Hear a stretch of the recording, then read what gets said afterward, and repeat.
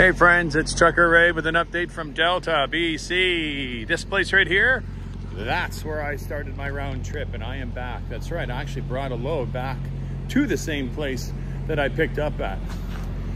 Well guys, it's been a fun trip. I don't know how many days it's been, 10 days? And it's all on video.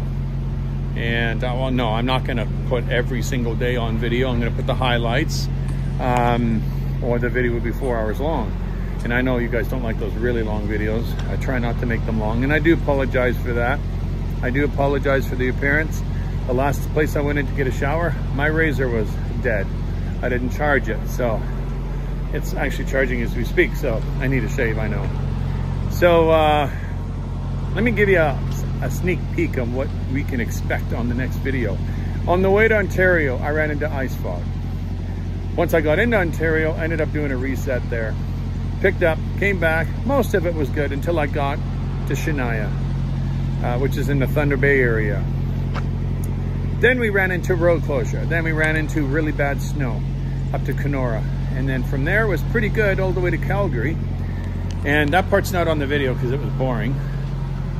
But the interesting part is when I made my delivery on Monday and made my way back to here. Most of the day was good on Monday, and then it went to garbage. And that's the nicest way I can say that without offending anybody.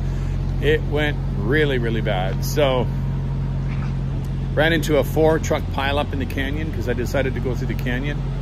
And yeah, let's just say that Coquihalla Highway, the canyon, everything was an absolute mess. The entire valley, the entire Shuswap area got hit by snow. And you'll see the highlights on my next video, which I hope to have up. Maybe I'll have it up Thursday. That's what I'm hoping for. So yeah, if I can get it up Thursday, I'll get it up Thursday for you guys. I know you'll enjoy it. And again, that's all I got for you guys from Delta, BC. This is Trucker Ray with this final update of the day or the week or whatever.